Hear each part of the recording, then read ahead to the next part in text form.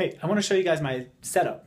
Basically, I've got two computers. This one is used for nothing but interviews, and that one over here is the one that I use as my main computer. And because I have so many fans who are software creators, I load a bunch of software on there. Sometimes it crashes my computer, but this one stays pristine, nothing but interview work on that one. And frankly, when I don't do interviews, I can use it to just be a second monitor for that one, but no software except what goes on in interviews is on there. And as you can see right overhead, I have three LCD panels.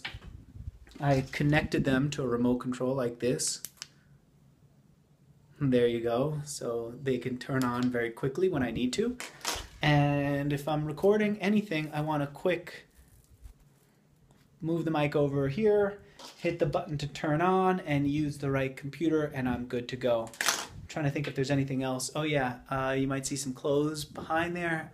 I usually work in a really big t-shirt, but I hired a what is it even called? A personal shopper, or someone to come and help me get my jackets. And over there, more important than that, is the Scotch collection. That's what I use to invite, or that's what I use when I invite people over to just have business conversations and keep it private. And we break open a bottle and we start talking about things that people ordinarily wouldn't say on camera, but it gives me good understanding of what's going on behind the scenes. So there's the whole setup right there. The simple thing is, though, you just need a computer and a mic. The lighting is not that important.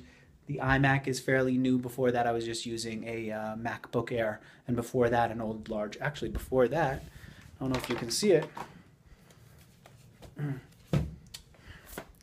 This is the first one that I recorded on a giant MacBook. So it's not about anything other than a good mic and a computer and great questions. That's the most important thing. Anyway, there it is.